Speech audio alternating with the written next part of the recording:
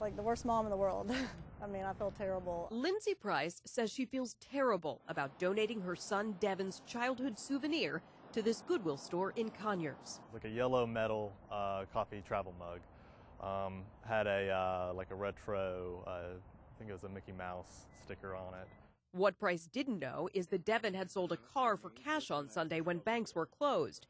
The $6,500 he earned, you guessed it, he put in the mug in his parents' house for safekeeping.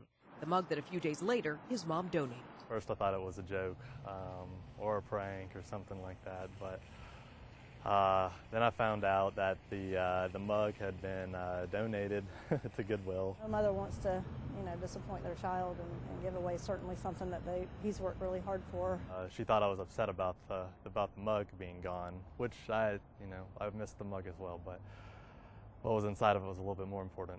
The Goodwill manager was able to confirm the mug was donated and sold.